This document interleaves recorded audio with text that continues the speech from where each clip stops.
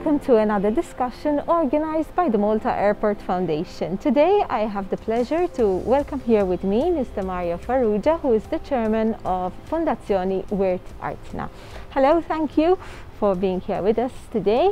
And let's start a bit about the role of Fondazzjoni Wirt Artna and how the events of the past years have impacted your work. So Fondazzjoni Wirt Artna was formed in 1987.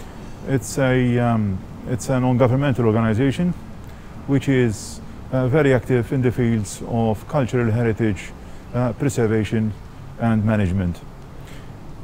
We operate on a national scale, and we are responsible for a number of cultural heritage sites which are publicly owned but are entrusted to the foundation. And some of these had been turned also into museums and heritage attractions, one of which is of course the Lascaris War Rooms. As an organization, obviously like all the other organizations, we are negatively impacted by the pandemic. For a considerable number of months we had to close off our properties. Indeed. And we had to simply reduce our services to just maintaining the sites, because there was almost no one around. So obviously we had no visitors, and it made no sense to carry on opening the sites when there was no one coming in. Indeed, this has left a gaping hole on our finances, and as a result, we had to scale down all our operations, including we had to cut back on a number of restoration projects, and some of which now have gone back by about 3 years. Today we're going to talk about a particular project. It started in 2017, before the pandemic, when you teamed up with the Malta Airport Foundation on an interesting restoration project which saw the complete restoration of the combined operations room, including a 20-meter wide map used by NATO. Could you explain what is the combined operations room and why it is such an important part of Malta's wartime heritage? Yes, the combined operations room is located under the Upper Baraka Gardens, very deep underground in ancient tunnels that were excavated originally by the Knights of St. John. And in 1940 they were appropriated by the British military and had them widened and enlarged in order to install in them a war headquarters. This was a time when obviously Malta was propelled right at the forefront of the war, and the British military needed to have a bomb-proof installation or complex from which they could direct the war. And in fact, in this particular place, they had installed a number of operation rooms, one of which is the combined operations room.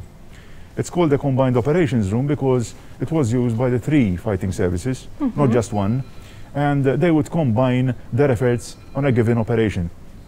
Now, really and truly, the space of this room is of particular interest because in 1940 it started off as a naval combined operations room.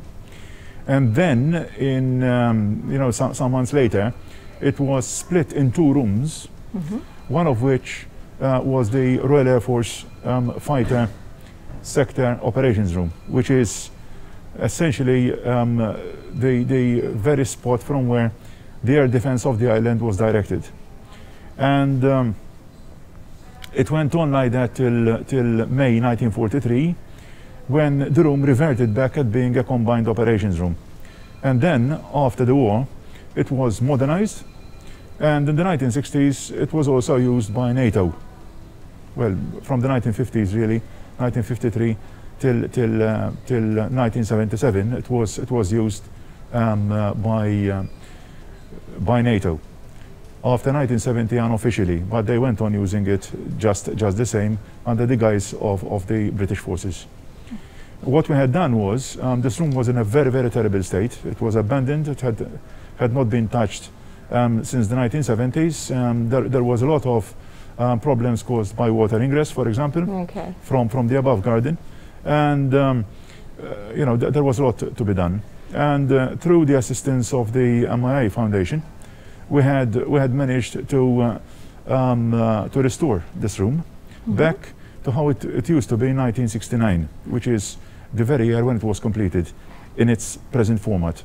Okay, it must have been a huge challenge. Absolutely, to restore something like yes. that. In the process, we also restored a very, very large wall map, which is located in the same room. And one has to say that in the process of restoring this map, we actually found another 2 maps which were buried underneath this map.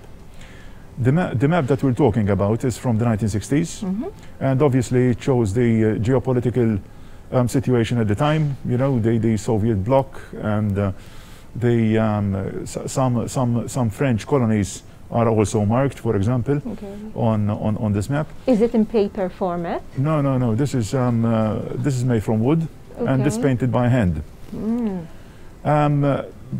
The ones that we had found underneath are also made from wood and painted by hand, because wall maps in those days were made like that. But they are older than this one. And in fact, there is one in particular that dates back to the Second World War. Wow. And we had also restored all three. All 3 wall maps now are restored and positioned, on display. I mean, visitors can come and see them. Okay, so the public can now enjoy this project. And have any sites reopened yet to the public? Yes, but sites, we have reopened our major sites, but business is still very, very low. Okay. And in fact, we're not opening on our regular time schedule. We have some of the sites which are opening on a reduced, for example, day schedule. But obviously, we're hoping for the best, and hopefully later on this year we'll get back on our feet. Some of the sites managed by Fondazzjoni Wirt Artna have actually, including the Lascaris War Room, have actually been awarded the Traveler's Choice Certificate by TripAdvisor last year. What does this mean to you, and what does it mean to the general public as well? Well, to the general public, obviously, it means an assurance, a quality assurance, if you want.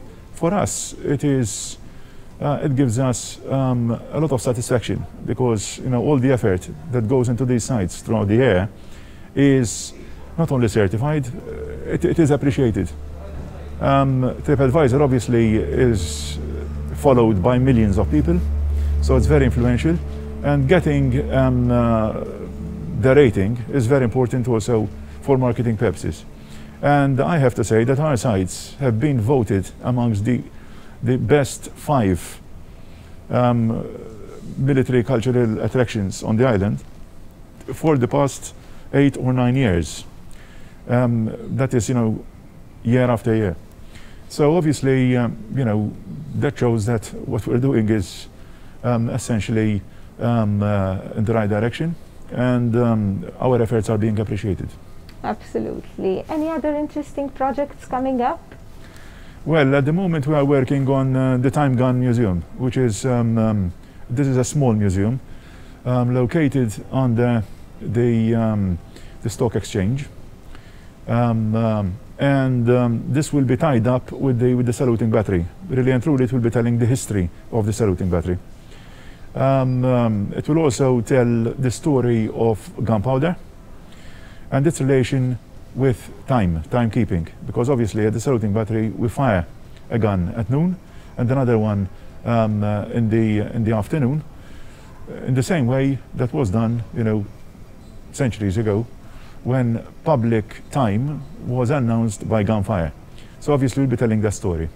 Indeed, it's a very interesting event for one to watch. Thank you very much for being here with us today. Thank you for the hard work you do to preserve our heritage as well. We'll see you next time.